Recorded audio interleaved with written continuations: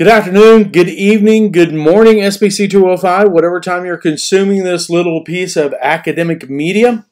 Once again, I am your public speaking instructor, Vic McInnes, coming to you live on tape from my COVID-19 compound here in the sprawling Grovetown, Georgia metro area, the Aiken Tech Outpost in Columbia County, Georgia. Hey, today's lecture is brought to you by Registering to Vote. Today, September 22nd, is National Register to Vote Day. And if you're over 18 and a citizen of the United States, there's no reason for you not to be registered to vote.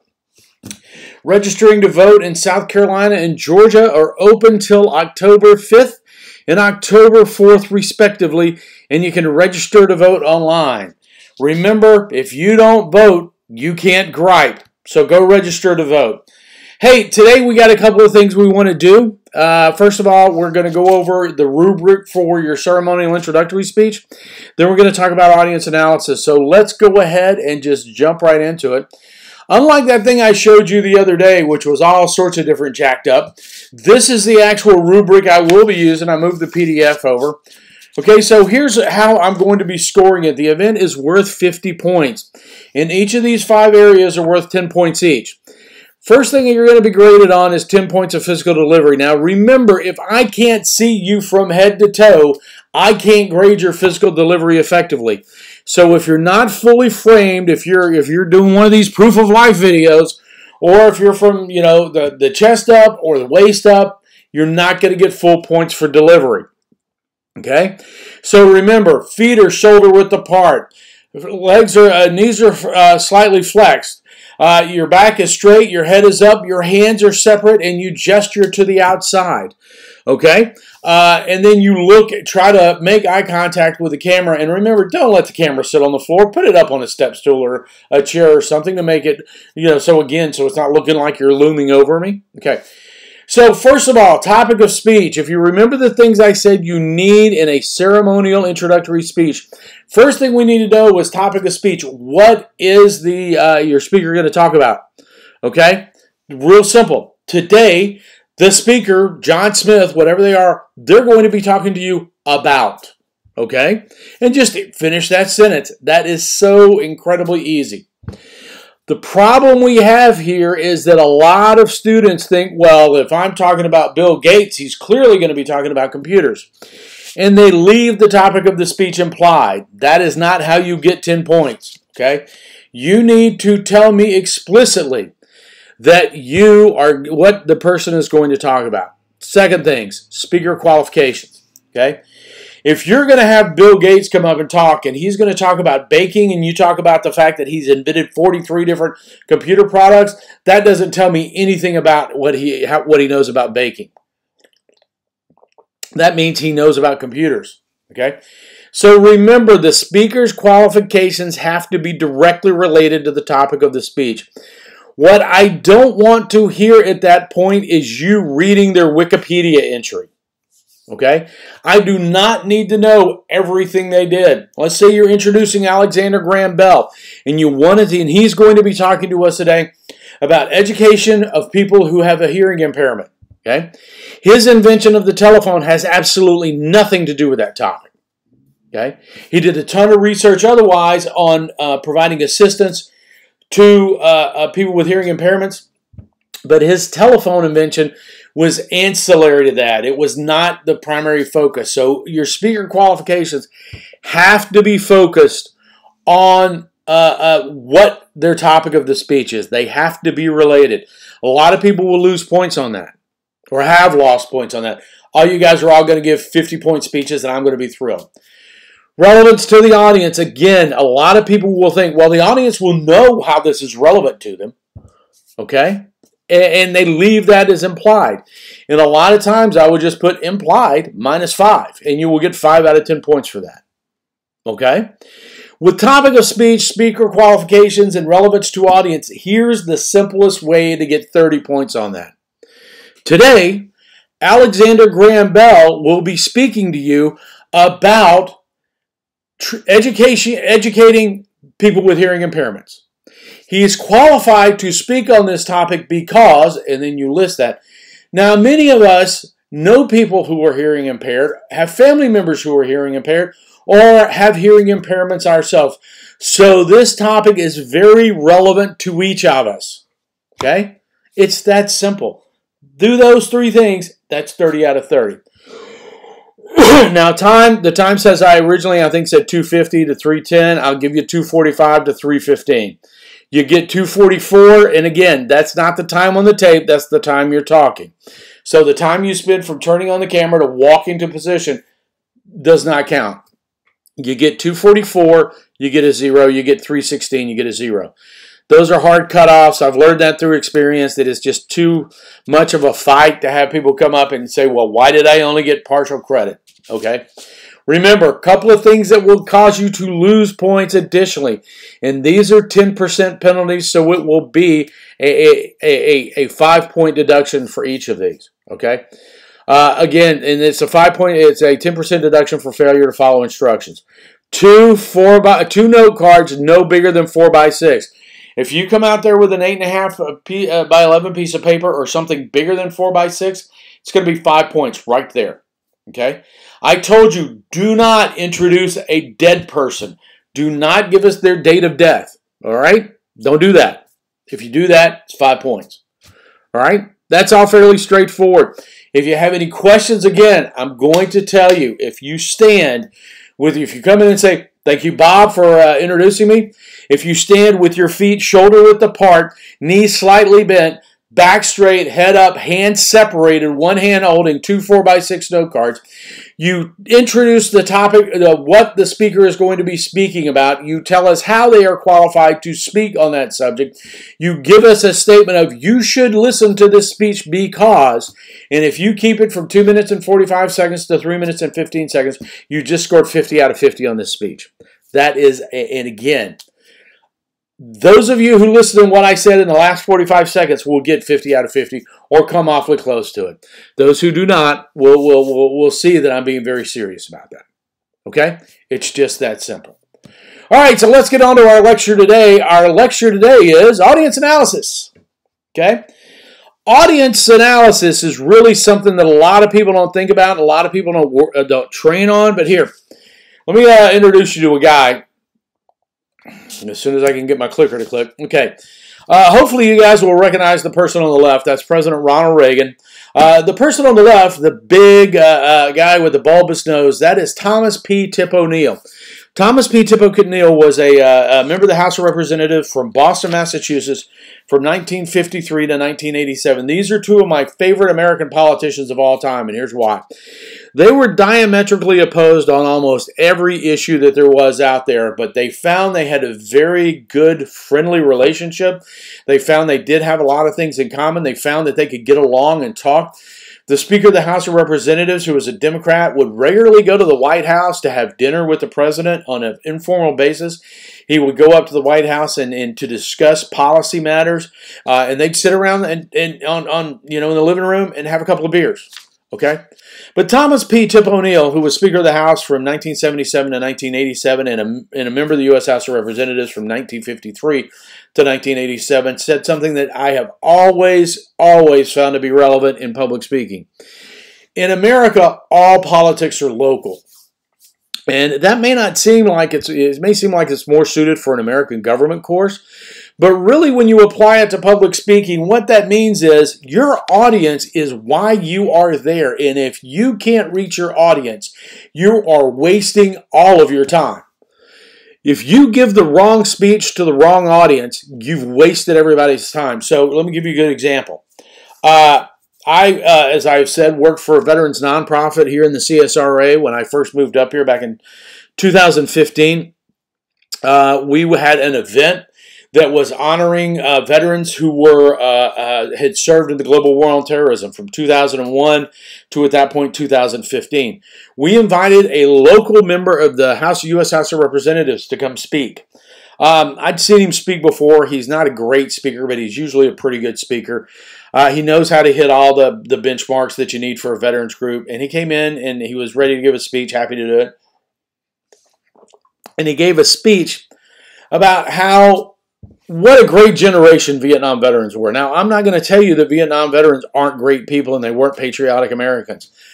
But that was not the audience he was talking to. And by the time he finished his 25-minute speech on how great these people's fathers and grandfathers were, the audience had gotten just completely disinterested in whatever he was talking about. Good speech, wrong audience. So you have to consider the audience when you're preparing for your speech. As Tip O'Neill said, you have to make it local. You have to make it relevant to the people there. Okay? The audience is why you're there. They're the purpose for you to either give them entertain them, to inform them, or persuade them. They're the very reason you were there.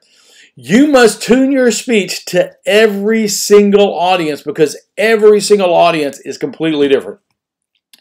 In the before times, back when we were actually on campus, I used to teach, on average, I taught 4 sections of public speaking every semester.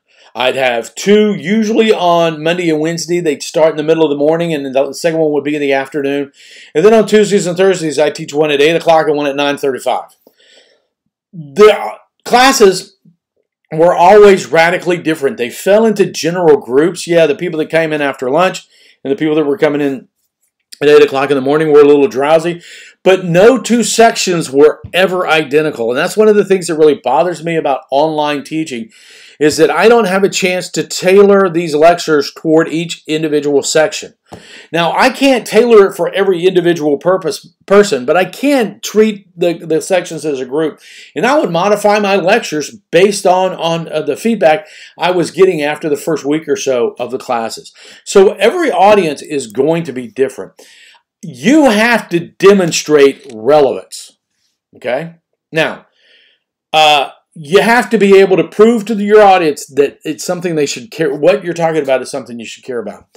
Now, if I ask you, those 93 or 4 of you that are left in the class that are listening to this lecture, to tell me where Vanuatu is, you probably would not be able to point to it on a map. In fact, I could probably get to the general region, and I've studied Vanuatu, but it's a very, very small island nation in the middle of the Pacific Ocean. It would be very difficult for you. There's Vanuatu.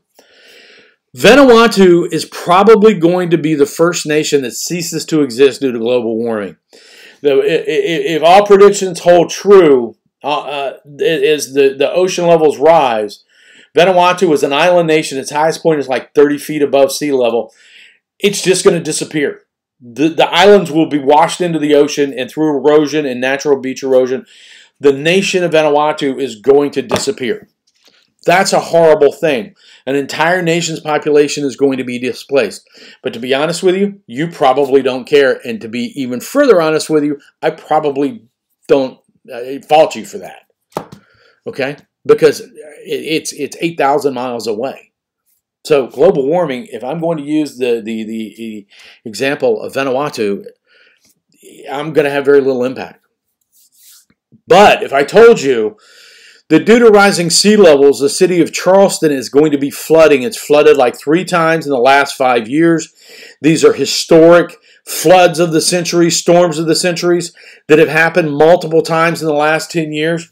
And for us to protect Charleston and to ensure that Charleston doesn't get washed into the ocean, it is going to cost the citizens of South Carolina $1 billion a year. Now, I'm making those figures up. It's going to be hundreds of millions of dollars to protect the city of Charleston. And who's going to pay for that? Taxpayers in Aiken County. The whole state's going to have to pay for it. Charleston can't afford that, but the state of South Carolina cannot afford to let Charleston wash into the sea. So the people of the state of South Carolina, for the next 100 years, you're going to be paying more taxes. Okay? How about this? As droughts and the climate shifts, food is going to be significantly more expensive, and so your bill at the grocery store, which is already going up, is going to increase, and you're going to be spending 50 to 60% more money on your groceries. How's that? Does that have impact on you? And that's a good figure. I've heard that figure from economists. Okay?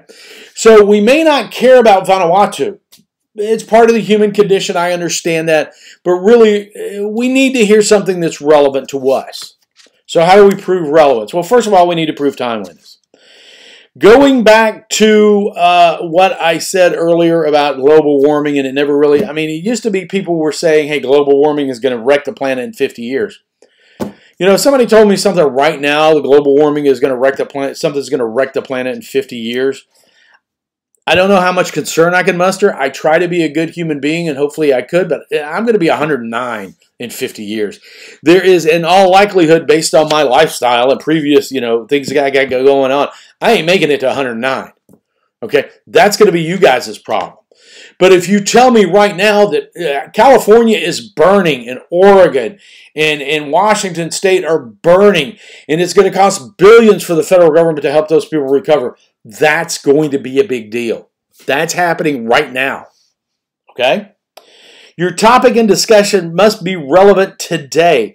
It must be relevant to the particular audience you're in front of and not some sort of collective you. You're going to have to deal with this. Well, if you're talking to a bunch of, if you're talking to the senior citizen center, you're going to have to change how you say that. Your grandchildren, your children are going to have to deal with this. Because if you're telling me I got to deal with that, I'm probably not going to be around for those effects. You have to demonstrate it by proximity. Remember Tip O'Neill's admonition, all politics are local. You have to show that it's going to affect Charleston. It's going to affect you at the grocery store. When you go to the BI-LO, did the BI-LOs close? Okay, when you go to Kroger, when you go to the IGA, you're going to be paying more money here in the CSRA. Okay? And then you have to demonstrate personal impact. It's going to cost you money, not the collective. It's going to cost us money. Okay? And we're going to talk about how we do that. Use us, not you. It's going to cost us money. We're going to have to pay for it. All right? So one of the things you need to know before you start out, if you're trying to move an audience from A to B, you need to know where A is. So your initial audience disposition is incredibly important to you. Where the audience is when you start, you need to be able to answer that question, at least in broad, general terms. Your job is to move the audience from point A to point B, and the first thing you need to do is to find out where they are and then identify some sort of common ground that you can talk on. Okay? You can't demonstrate you understand where they are. How will you be able to show them where they need to be when you're done? It's a pretty straightforward statement. A lot of people forget to do that. So find something everybody can agree on. One thing. Okay? And then use that to show commonality and build on that. Build commonality. Here's how you do it. Use first-person pronouns. Don't say you. Say we. Say us. Don't say they. Say us. Say we. Build your coalition. Build your group. Ask rhetorical questions, but do not let them hang out there. Okay? We all believe that we should educate our children, right? So let's talk about that. Well, that's something we all believe. But do not give them a chance to answer, because some guy in the back is going to go, I don't care. I've seen that happen. Okay? We all believe that crime rates should be lower and everyone should be employed, don't we? So that's what we're here to talk about today. Okay? And then draw on common experiences. Everybody hates the Department of Motor Vehicles. Everybody hates going to get their license done, especially now. I mean, everybody has experiences now with COVID-19. Those are all common experiences. Don't talk about COVID-19 in class. That's not a good topic for a speech. But if you want to relate how oogie a mask is and how you don't like wearing it all the time, hey, draw on a common experience. At Aiken Tech, what's a common experience everybody has? Going to the enrollment center. Okay? In high school, what common experiences did everybody have? Getting a job, what common experiences does everybody have? So use first-person pronouns, ask rhetorical questions carefully, and then draw on common experiences. Your success is going to depend on your personal credibility. Okay? One of my bosses told me one time, I said, I don't know anything about about this whole topic. And he told me, you don't have to be the smartest person in the room, but damn it, you better be the smartest person on your subject, because nobody is going to question you as a subject matter expert on this. And I was like, okay, that makes sense. If I spoke in that room, and usually I'd be in a room, I'd be a civilian in a room full of colonels and generals and admirals and Navy captains. And if I spoke, I needed to, because I had no rank to carry me through. I had only my personal expertise. And my boss told me, you better be the smartest person out there, and everything you said has got to be credible, because if they ever find out it's not, you're done. Okay? So your personal credibility is of key importance. You have to demonstrate knowledge and expertise, first of all. You have to show that you know what you're talking about. And the way you destroy your credibility is by saying things like, I don't know, maybe it's a big deal. Okay? You got to get all of that out of your vocabulary. Remember we talked about verbal crutches and vocalized pauses? Those things have got to be getting out. And today, the word maybe should just be thrown out of your vocabulary. The phrase, I don't know, should be thrown out of your vocabulary. Okay? You have to demonstrate knowledge and expertise, and you have to demonstrate that your confidence in your knowledge and expertise. You have to establish trustworthiness and be personable. Remember when we talked in... we've been talking about this the whole time. Dialogic theory. Act animated. Act like you care. Okay? If you're just up there going like, nah, I don't care why I'm here. I'm just being forced to do this.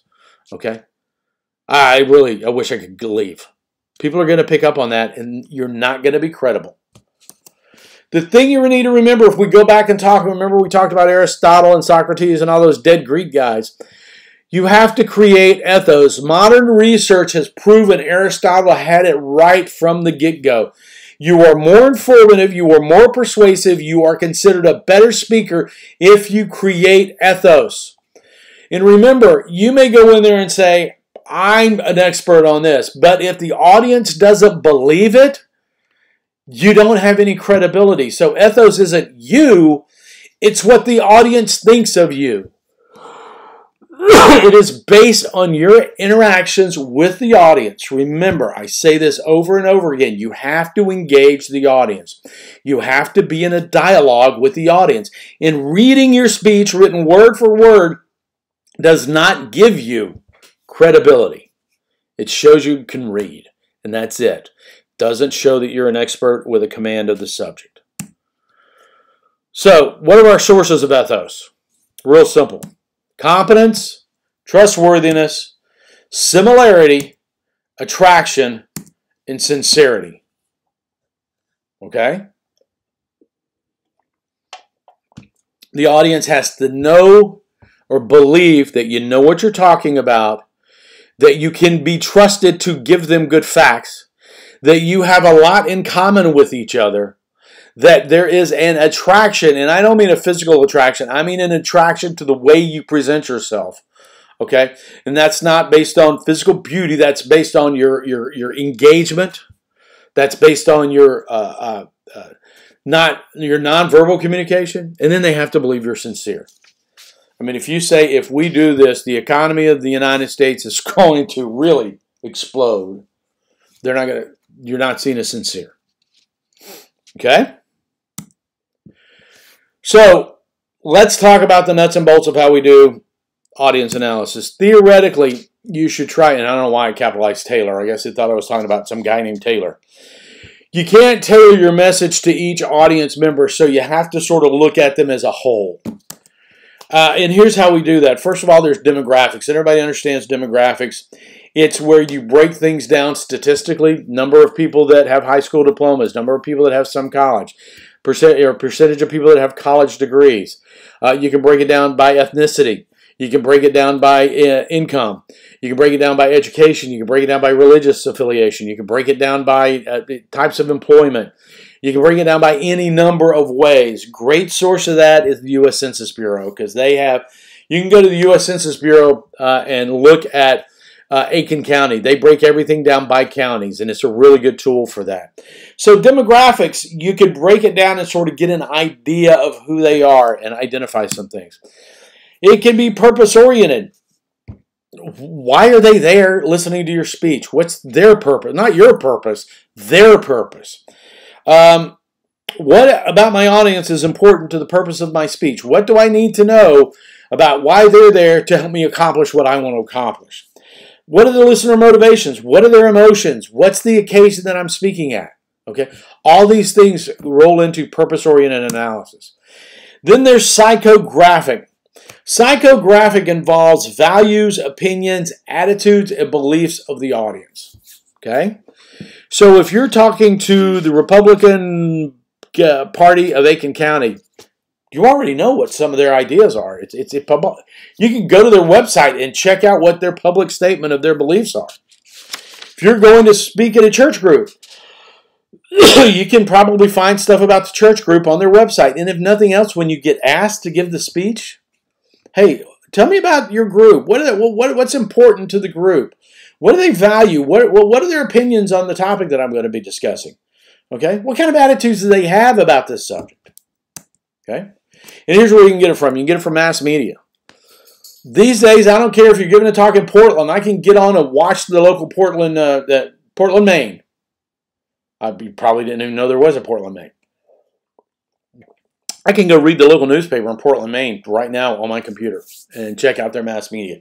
I can look at the local TV and radio stations from here on the internet. So that's a great tool. Background on the organization that you're talking about. The Lions Club. What do the Lions Club do? What do they represent? The Civitans. Okay, the Junior League. All these groups. How long have they been here? What do they do? What kind of things are they proud of? Look at their websites. The U.S. Census Bureau, we've already discussed. And then there's first-person resources. Call somebody up and ask them. I know people now don't like using. I know you millennials. I know you guys don't like to use your phones for phones, but they do work for voice communication. They can be very effective that way. And then public opinion polls. Now, be very careful about a public opinion poll. I say this over and over again. First of all, number one, we're being flooded with public opinion polls. Every day it's got a new poll out, some battleground state or something. But when a reasonable, good polling organization like Gallup comes out and says, President Trump is trailing in the election 54-46, 8 points nationally. There's 330 million people in the United States, and Gallup probably interviewed less than 2,000 people to come up with that statement. Okay, and then there's some other stuff within. If you ever want to lose all faith and credibility in opinion polls, take a class on survey research methods, and you come up with this thing that they call chi. They multiply and figure things by chi, which is a figure that they just made up one day. Somebody was looking at a bunch of opinion polls, and then they went back and looked, here's the vote, here's the opinion polls, how far were they apart? And they came up with this number called chi, and they said if we multiply by chi, that'll give us our reasonable margin of errors. And if you look at some public opinion polls and they say plus or minus 3%, I saw one the other day that's plus or minus 7%, okay? That's a 14% swing, okay? So just be aware of that. All right, make sure you adjust your sources and supporting material. Change your organization if you need to. Watch for feedback from the audience, okay? So the example I use is if we're going to build a new wing on Aiken Regional Hospital, I'm giving 3 speeches in 3 days. First one is going to be to the Chamber of Commerce, which is all the business people in Aiken County.